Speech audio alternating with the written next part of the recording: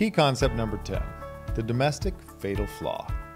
Supreme Court Justice Oliver Wendell Holmes said, "Even a dog distinguishes between being stumbled over and being kicked." So what is the fatal flaw of using a domestic-only asset protection plan? Consider this.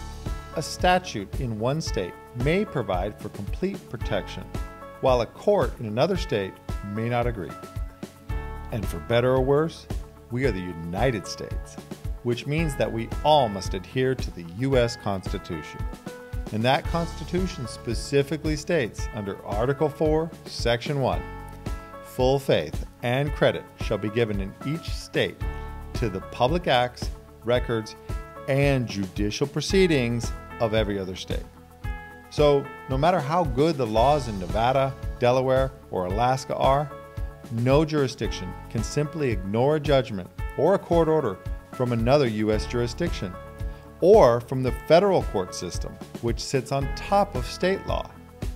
So while it may seem theoretically that we can get all the protection we need domestically, in reality, we have thousands of cases of judges, courts, and juries going off the rails, seemingly ignoring statutes, precedent, and other court rulings. Add to that an army of attorneys who literally make their living in what has become a $300 billion a year lawsuit industry, and it's pretty easy to feel kicked in a U.S. courtroom.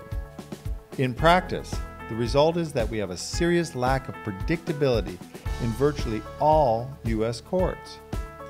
You can and should use the domestic tools which are appropriate, but if you're really serious about protecting your assets, you want to build a way out of the U.S. when push comes to shove.